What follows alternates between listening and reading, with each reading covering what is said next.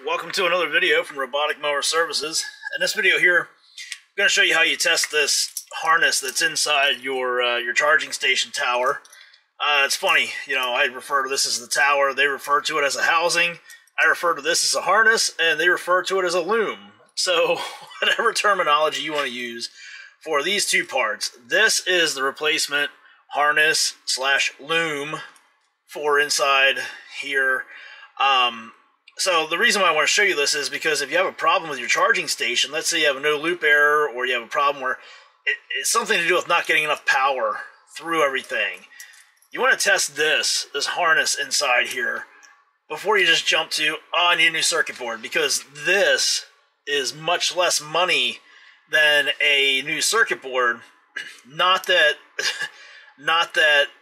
the circuit board can't be the problem, but it's always good to check this, because if there's a possibility of saving money and it's not going to cost you any money to see if you can save some money, why not do it?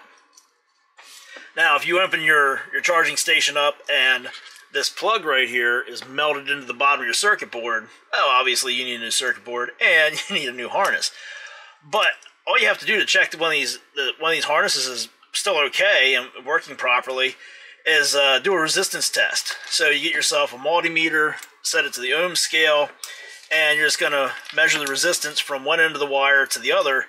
So like here, let's check this brown wire. Well, we'll go with this white one right here.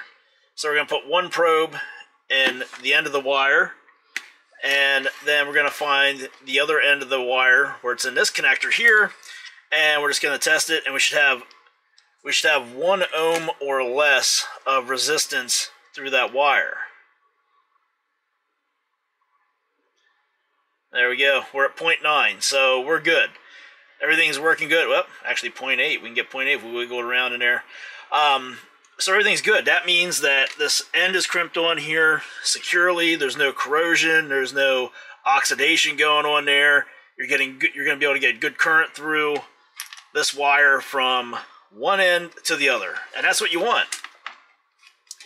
Now on your housing here, your tower, obviously this one's out of the tower. What I like to do is I like to leave the wire connected, because inside here you can disconnect them. I like to leave the wire connected to the terminal where you connect your boundary wire and your guide wires and measure from here through, because that way I'm killing two birds with one stone. If I can test this from here through this plug and everything's good, that means I don't have an issue with corrosion or oxidation stopping power from getting through here or on the inside here. So again, all you got to do is take one probe, stick it here on the terminal on the outside.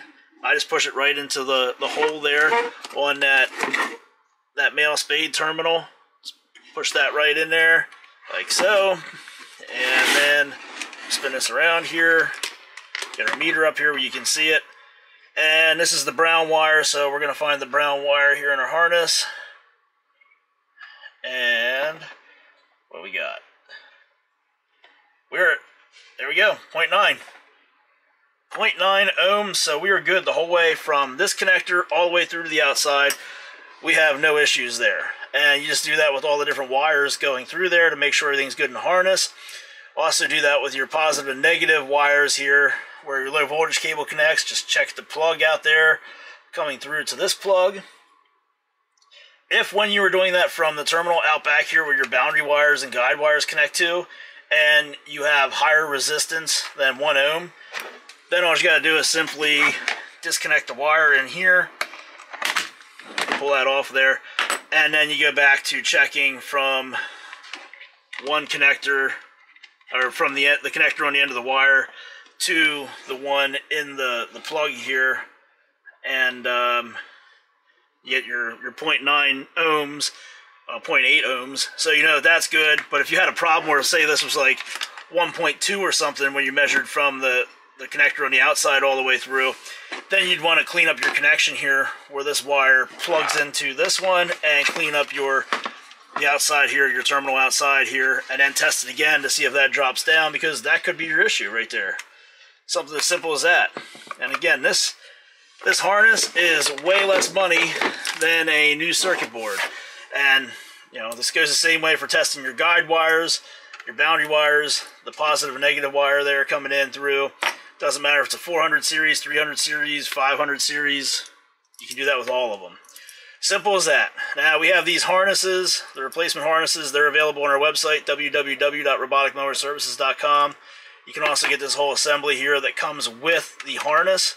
It doesn't come with the stuff on the back, but it comes with this harness right here and the housing. Also available on our website, www.roboticmowerservices.com. That's going to do it for this video here. As always, if you need automowers, automower parts, automower accessories, technical support for your automowers, start by visiting our website, www.roboticmowerservices.com.